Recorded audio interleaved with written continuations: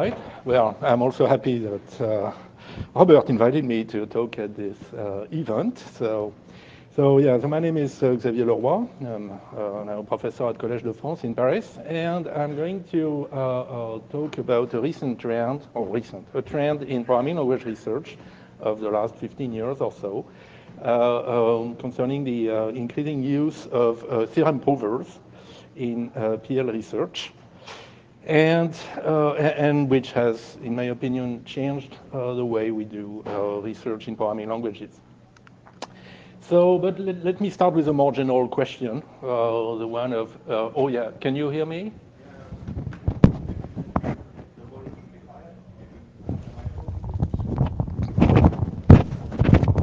Let's see, is that any better? Okay. Well, yeah, if there's still a problem. All right, so yeah, the problem we would like to start with is that of supporting evidence for new ideas. So you have a new idea in programming languages. What evidence can you provide to support it? And so basically you can do it the Marie Curie way or the Robin Milner way, two of my personal heroes. On the one side you have experimental evidence that you can provide. For instance, demonstrate actual impact in the software world, which is hard because it takes a lot of time to have actual impact in the software world, and measuring that impact is also pretty difficult. So in general, we do controlled experiments, like case studies or benchmarks. People who work on optimizing compilers, for instance, will measure the performance of the compiled code on standard benchmarks, and that's experimental evidence. And on the other side, which I'm going to talk most about today, is mathematical evidence. So you start by providing a mathematically precise description of your idea, and then you try to prove, in the sense of mathematical proof, some expected properties, like soundness. Basically, it does no harm, or if it does something, it is a good result. Completeness, does it always find a solution, for instance? Is the solution optimal in some sense? Complexity of the underlying computational problems or underlying algorithms, etc. And, excuse me. And soundness is especially important to us in POPL circles. So the quote above is Aline Shivers. I'm attributing it to John Reynolds, who was in his PhD committee. So Aline, during his PhD, developed a very nice new technique for analyzing functional programs, and in particular scheme programs, and optimizing them the way we optimize C or Fortran programs. That's called control flow analysis. And but then John Reynolds and maybe other members of his PhD committee told him that well, he also had to demonstrate some soundness, the fact that his optimizations were sound and his analyses were giving correct results. And so the kind of soundness results we want to have is, for instance, to show that the algorithm produces valid results. The type system will reject programs that go wrong. The static analysis makes predictions that hold for all program executions. The compiler optimization preserves the meanings of programs, don't change the meaning or don't introduce bugs. And sometimes you will see those kind of questions referred to as meta theory of programming languages. So it's an awful term because it's scary. But it's actually just by allusion to logics. So in formal logics, a theory is a logic. There's set theory, there's type theory.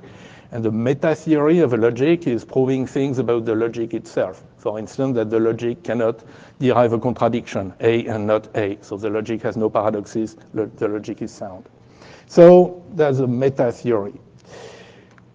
And when you're proving those kind of results, there's often a tension between doing mathematics and doing engineering. As computer scientists, we are lucky we can do both. So on the mathematical side, you want elegant, uncluttered abstractions, as simple as possible to get your ideas across. And if you're thinking more in terms of engineering and impact on the real world, you want to move to more practical, more detailed artifacts, but quite often overly detailed. And And usually you start on the simple side. So you have an idea, and because it's fresh in your mind, you can develop it with a small formal system. And then do some decent proofs of simple properties on it, and write a paper that looks pretty good, makes reviewers happy, is published, and then the temptation is to make it more realistic. Okay, so let's add some stuff, and let's make it look more like a real programming language, for instance, and then you will get a much bigger, complicated systems. Now you have 3 syntactic categories with 12 constructs each. And now all of your proofs are either excruciatingly long, like 36 cases to do, or they become fast and loose. Okay, like you show the 3 interesting cases and you say, okay, the remaining cases are similar. I've done that, don't worry, don't feel bad.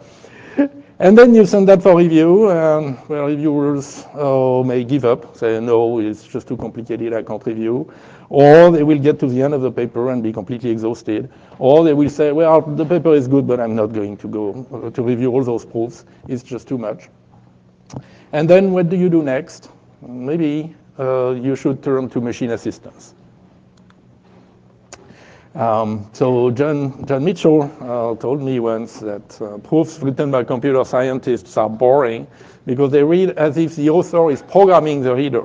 You know, the case analysis, consider this, let that, and there's maybe a bit of truth to that. So it's true that well, mathematicians like more elegant proofs because they give more value to a nice proof. For us, computer scientists, proofs are often just a mean of convincing people, a mean of providing evidence, not an end. But well, if we write proofs like we write programs, maybe our proofs should be read, at least in part, by computers. Okay, and that's what the theorem proving community has been done for a long time. So they've been working on systems that can infer proofs, but also just check proofs, and a combination of those might actually help in PL research. So there are many. Excuse me.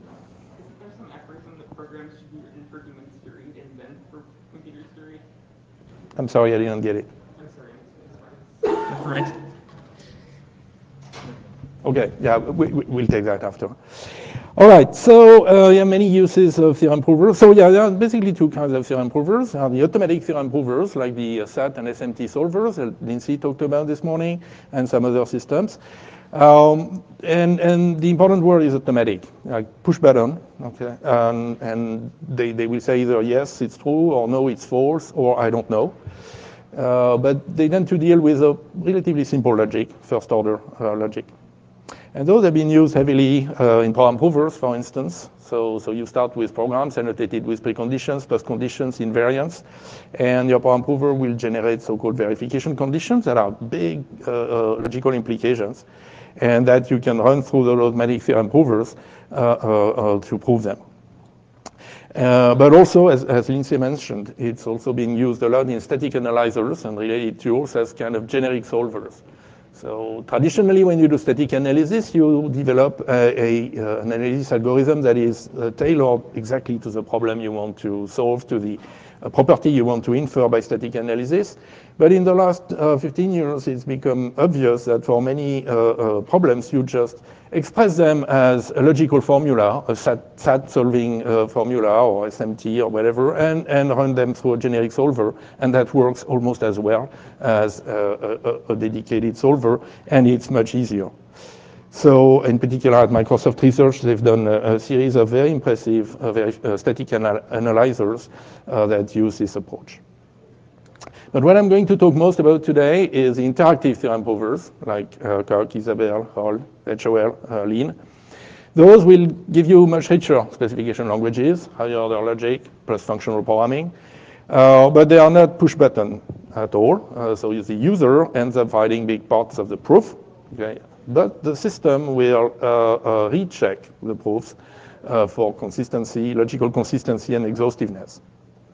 And typical uses in PL world is, well, You can formalize a programming language and verify specific programs written in this language. So develop your own verification infrastructure. This is exactly what the people at NICTA in Australia have done to verify the SEL4 microkernel by developing their own verification tools for C and assembly and, within HOL. And then you can also do the meta-theory bit, which is to formalize the programming language and prove properties of all programs, typically the soundness of a type system or the program logic, the correctness of program transformations, etc. So in the demo I'm going to give, I'll be using the Coq proof assistant. So here is a quick overview. First, it gives you a rich specification language called Galena. So they have a bit of an obsession for roosters and hens.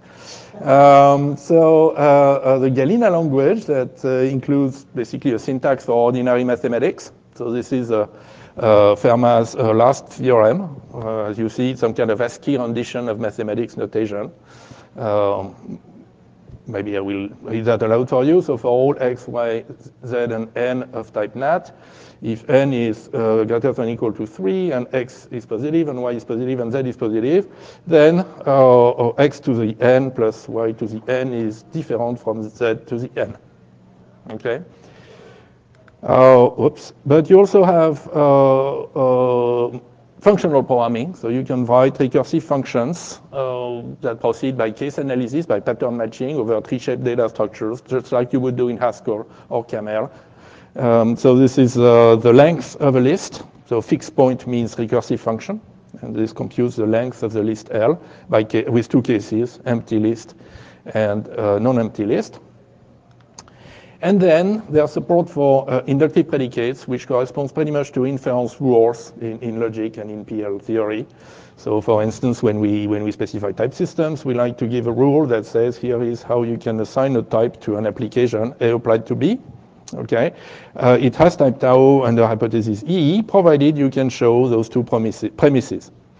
And in Coq, that would become a so-called inductive predicate. So it's a relation between typing environment, term, and type that has one case, one constructor per rule. And this is the rule, the constructor for the application rule, which is just an implication that says exactly what I said. And so by combining those three styles of specifications, you can actually write a lot of nice programming language theory. And now comes the time to prove things. And for that, it's interactive proof using tactics. So I like to call that well, in a paper in 2006, I wrote I called that the video game. And not everyone was happy with that but I like video games. I mean, there's nothing wrong with video games. So let's say it's a text adventure game, okay? So you see the current goal on the screen, and then you can type a command, so-called a tactic, that will either solve the current goal or transform it into sub-goals. For instance, if you ask for an induction over a list, then you will get two sub-goals, one for the nil case, one for the const case. The system gives you some automation, but somewhat limited. For instance, linear arithmetic problems or equational reasoning can be solved automatically. And under the hood, Coq will build a proof term, a representation of the proof that is actually rechecked at the end. So you get very high confidence that the proof is correct.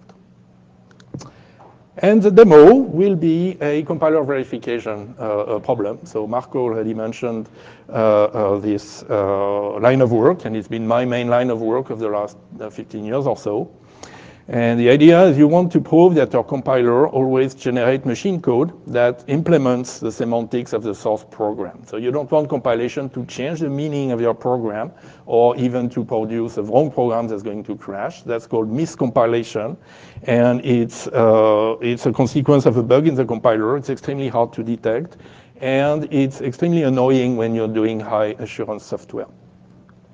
So what we are going to do, well, we are going to show a compiler verification for a very simple compiler. So from a source language of arithmetic expressions to a target language, which is a machine language for a very simple stack-based machine.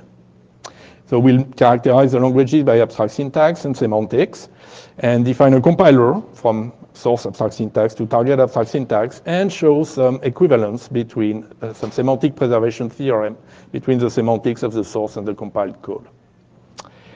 All right, so So I'm going to use Coq. Well, there are several interfaces for Coq. So this one is Coq being used under Emacs with so-called proof general system.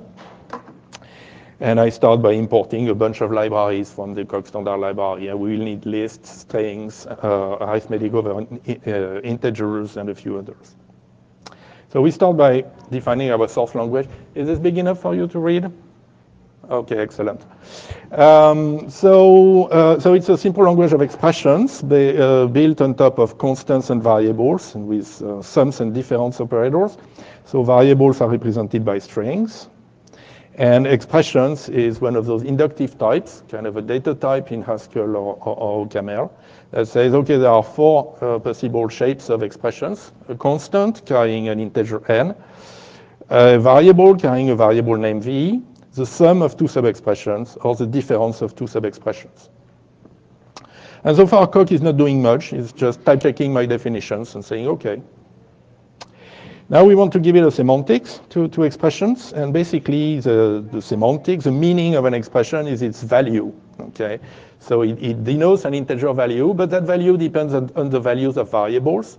So we actually have an environment that maps variable names to variable values, and the meaning of an expression is actually how it evaluates to which integer, type z, expression e evaluates in environment env. And this is one of those recursive functions that do case analysis. Okay, so we recurse over e and do case analysis. If e is a constant, then the value is a constant itself. If it's a variable, then the value is whatever the environment says. And if it's a sum, then it will be the sum of the values. And if it's a difference, it will be the difference of the values. Okay, so that's pretty straightforward. And if we run that through Coq, again, it type checks, and it also proves that the function always terminates. Coq doesn't like functions that may not terminate. So it always terminates because it recurses on smaller sub-expressions. Okay, so now let's move to the target language. So it will be a stack machine in the style of the old Hewlett-Packard calculators. I don't know if you've seen that. Well, those pocket calculators where instead of typing 1 plus 2 equal, you type 1 enter 2 plus. The so-called reverse Polish notation. And so we are going to do exactly that. So it's a machine with 4 instructions that affect a stack of intermediate results. So one instruction, push const, will push a constant on the stack. Push var will push the value of a variable on the stack. Add will pop 2 integers, compute their sum, push it back. And up will, like opposite, will pop 1 integer and push its opposite. And so a piece of machine code is just a list of instructions. And the machine has basically a state of 3 components. There's a code under execution. There's an environment giving values to variables. And there's a stack, which is represented as a list of integers. So the head of the list is the top of the stack. And now we want to give semantics to the machine. So we'll do that in a slightly different style, just as a relation, step. So step means one step of execution of the machine. So it's a relation between the state after and the state before and the state after. And basically, step is the effect of executing the first instruction at the beginning of the code sequence. So we have 4 cases corresponding to the 4 constructors. And as you see, the 4 instructions, I'm sorry. And so this is the state before, this is the state after. So the instruction is kind of consumed during execution. Okay, the code after is the tail of the code before. The environment doesn't change. And now all the action goes on the stack. For instance, push const will add n before the stack. Push var will add env v, which is the value of v before the stack. Step add wants a stack that has at least 2 elements, n2 and n1, and then it will replace them by n1 plus n2. And up wants a non-empty stack and replace the top of the stack by its opposite. Okay? And so this is just a relation that is being defined with 4 cases. And now we want to do several steps of execution, change the steps. And so now this is these steps with an S relation. That means 0, 1, or several successive steps. So this is the 0 case, I'm sorry. The 0 case, the 1 case, and here you can chain two sequences, and that gives you the several case. And now at last we can state what it means for the machine to hold safely after executing a piece of code.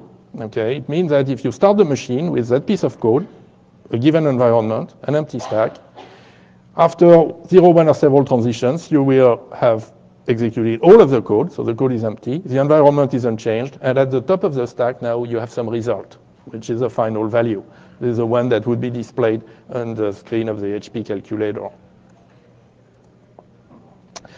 All right, compilation. Now we want to translate our expressions into code, and we will do that recursively following the structure of the expression, of course. And the idea is that the piece of code we generate for an expression should evaluate when it executes, it should compute the value of the expression and leave it at the top of the stack. And if the expression is a constant, that's trivial. We just generate a push const instruction that will do exactly that. If it's a variable, we generate a push var instruction that does exactly that too. The interesting cases are sum and difference. So now if you have two sub-expressions, E1 and E2, you want to generate code that computes their sum. Well, recursively, you will generate code that computes the value of E1, deposits it leaves it at the top of the stack. Then follow it, this is list concatenation, by the code that compile code for E2 that will leave the value of E2 at the top of the stack on top of the value of E1, and then you will finish with an add instruction that will combine those two values and give you the value of the sum. And for the difference, well, it's almost the same. Our machine doesn't have a subtraction instruction, but we can emulate it by taking the opposite of the second value and then adding. Okay. And so those functions, again, it's going to be type checked. And that function is executable. Okay, so you can run it within calc. That's a good way of testing what you're doing. For instance, this is a compiled code for x minus y plus 1. So push var, push const, add, well, up, add. Why not? And you can even ask calc to generate executable code in OCaml or Haskell or Scheme. So I'm not going through all that, but basically you get executable code plus some library code, and you can put some parser and printer around if you want to run it from as a standalone program. But let's go back to proving the correctness of our compiler. So basically, this is what we expect. This is the final statement we would like, that for any expression E, and variable environment env, if you take the compiled code for E and run it through the machine, then the machine will halt, will not make an error, and at the end, you will have the value of E at the top of the stack. Yes, something I should have mentioned, that the machine can get stuck. Okay, sometimes there are transitions it cannot do. If you try to do an add on an empty stack, for instance, the machine cannot proceed. So we really want to show that this is not the case, and that the final value is the correct one. Ooh, sorry. And well, if we try to do a direct proof of this, it doesn't really work because, for instance, this talks about executions in the empty stack, and pretty soon when you advance through the execution of the generated code, the stack is not empty. So we need to strengthen the statement so that we can do an induction over the expression. And so this is the actual statement we want to prove.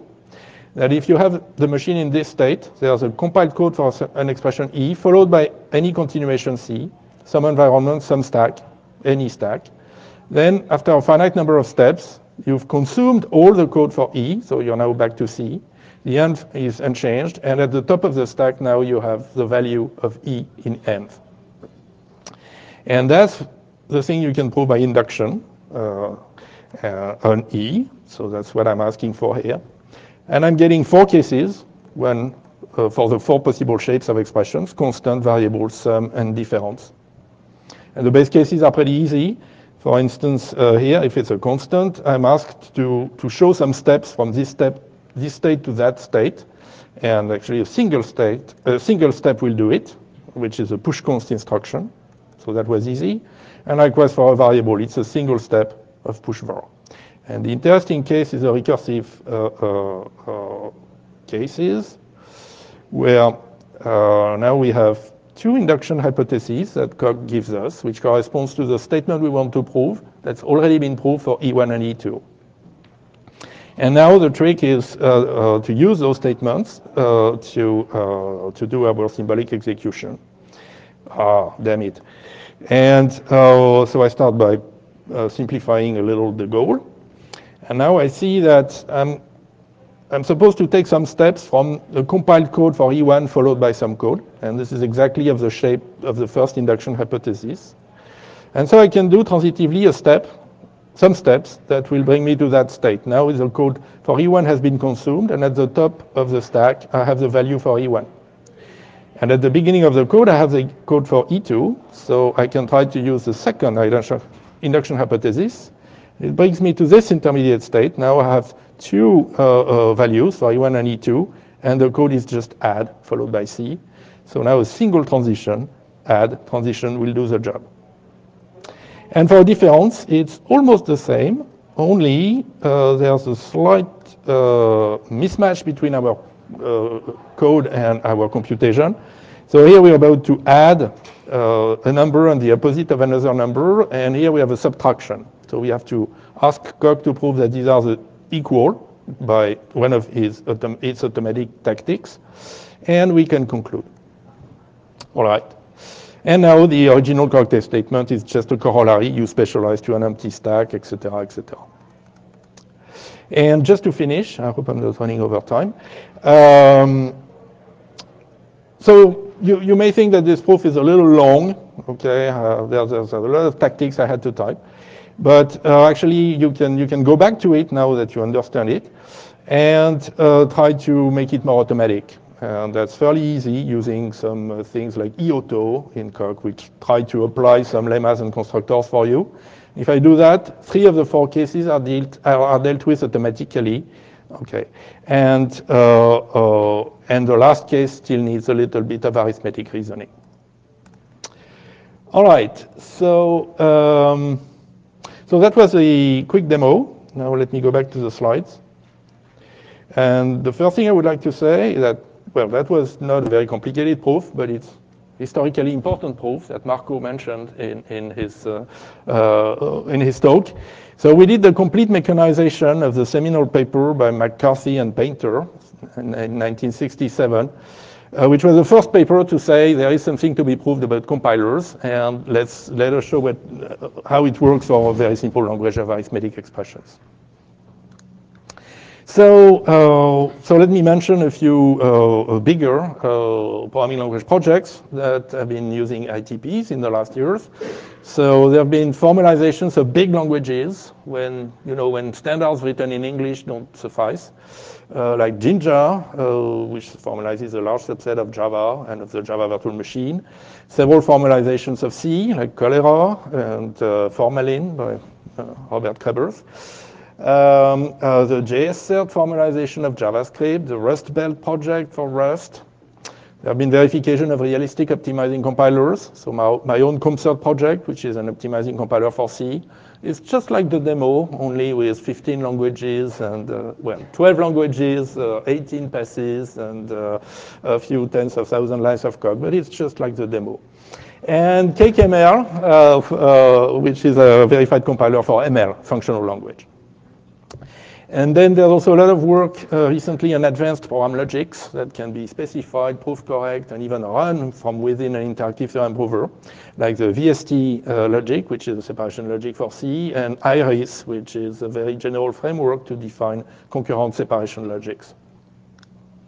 And moving to computers, not just programming languages, but more systems projects. There have been major verification projects like the SEL4 microkernel or the Certicos hypervisor. Nice work on file systems, verifying that the file system correctly stores data and is resistant to crashes. FSCQ, BuildBFS. Distributed applications like Iron Fleet, which is a Paxos-style distributed store. Great work on security and cryptography as well, such as the METLS verified implementation of the TLS protocol, the secured web protocol, the Evercrypt verified cryptographic library.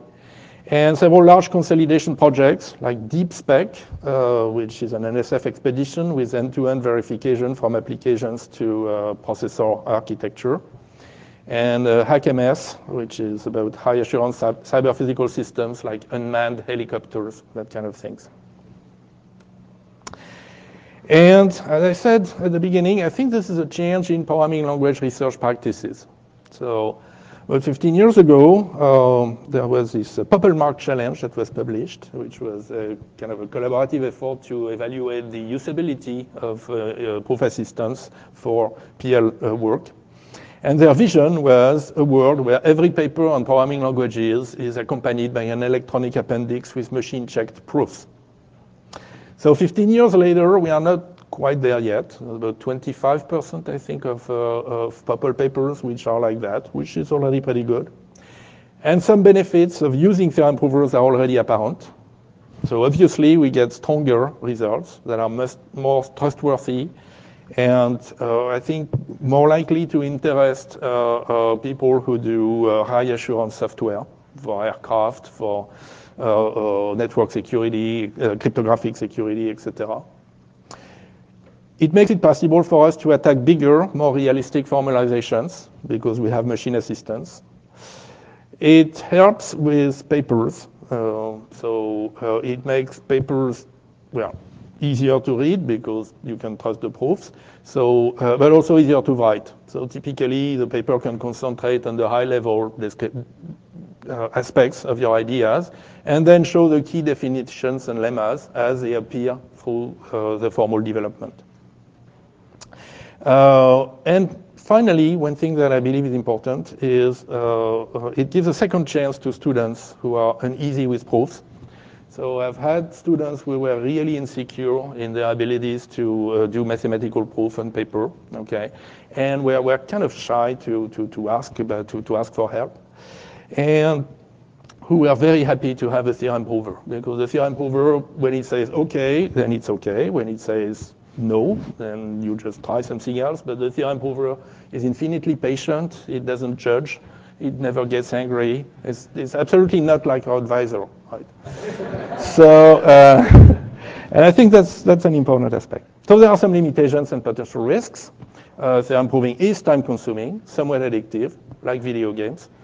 Proof engineering is hard, and in its infancy. You think it's hard to engineer software and make it, live through several generations and so on. Well, same thing for mechanized proofs. And then there's a Tower of Babel effect with many systems, few users per system, little reuse from one system to the other. Okay, if you want to learn more, I can only recommend the Software Foundations textbook by Pierce and co-authors.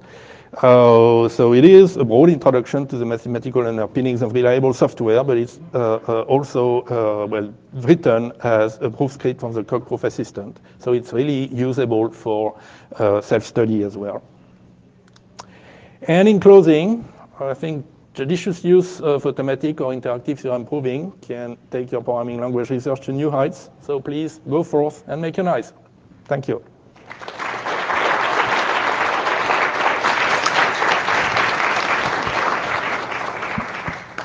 Thank you for the talk. So we have some time for questions. So anybody in the audience?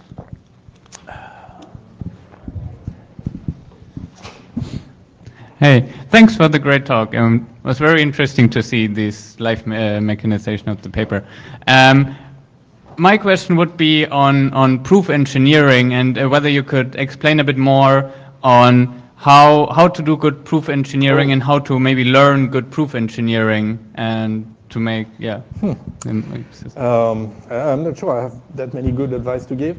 Well, clearly the notion of library is important. So reusable libraries, so components with well-defined interfaces. So for mathematical theories, there is some inspiration to be obtained from mathematical tradition, like the Bourbaki books or whatever, which tend to be relatively well structured. for computer science notions, it's not completely obvious. I mean, what is the canonical theory of automata or whatever? So there is still some work in structuring that into components and libraries with good interfaces, and that can build on top of one another. So that's one aspect. Another aspect is maintainability. So when you change a bit your definitions or you add new cases, are your proofs resilient or will they all break? My experience is that they are pretty resilient, and the system will tell you where they break, so that's already better than on paper, when you don't really know where it breaks.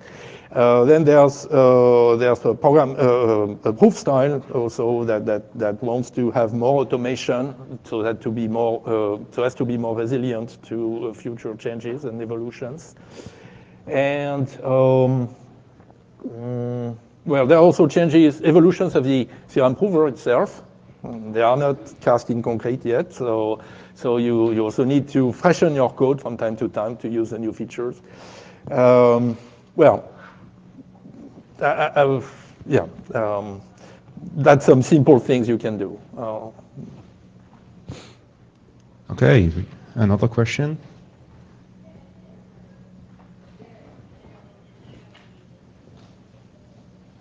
Okay, I have a question for you. So what is your experience with people proving the wrong thing on a theorem prover? I mean, it gives a lot of confidence that whenever you have a proof, it's a proof of the theorem, but the theorem may just be wrong. Well, I can see only two reasons. So one is that your definitions actually don't mean what you think they do. And the second is there's a bug in the theorem prover. So is that what you were thinking of? The question was more like, how often, as a reviewer of POPL papers or so, do you see that people actually get the definitions wrong or just a statement of the theorem wrong? Wow, okay. I don't know. I know it happened to me once. So I was transcribing some results from CompCert, and I added parentheses so that would be more legible. And I put them at the wrong place, so my logical formula was false. And a reviewer found it. So I felt really stupid. So yeah, that happened to me at least once. But yeah, I think the main risk that remains when you do a mechanized proof is that your definitions are not quite what they should be. Okay. And so now the problem of trusting a paper is no longer trusting the proof, it's trusting the definitions. And the good thing that the definitions are in general much shorter, also you can hope. So basically you can concentrate on agreeing with the definitions of the author or disagreeing, okay, and the statement of the final theorem. But everything in between you can trust very much. So one more quick question. Yep. Maybe by students. Go ahead. Is the first? Okay, in that case, by a non-student. So I apologize in advance for this question. You mentioned the Tower of Babel with sort of communicating within sort of between different theorem provers, but I find that even within the same theorem prover, this is a problem with people creating the same libraries over and over again, and maybe not sort of having a standard library that people can actually agree on. Yes, I can relate to that. So it's true that probably as a community we should try harder to build those libraries. And there's also sometimes the